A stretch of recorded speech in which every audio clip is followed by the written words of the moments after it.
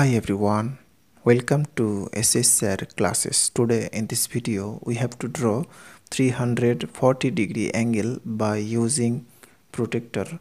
So let's start the video. First of all, we have to draw here a straight line of any length. So first, drawing a straight line of any length.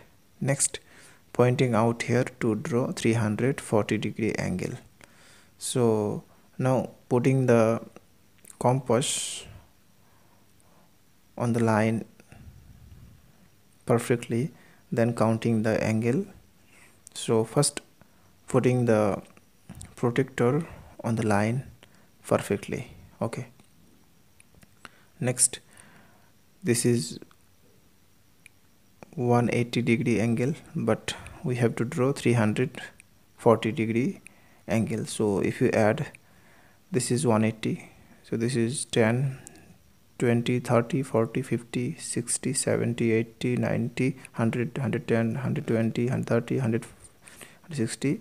So this is 160-degree angle. So if you add 160-degree angle with 180-degree, then we can get 340-degree angle. Okay, so by joining 180-degree plus 160, then we can get 340-degree angle. So this is angle PQR.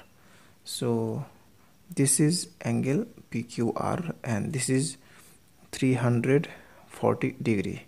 Therefore angle PQR equal to, we can write 340-degree angle.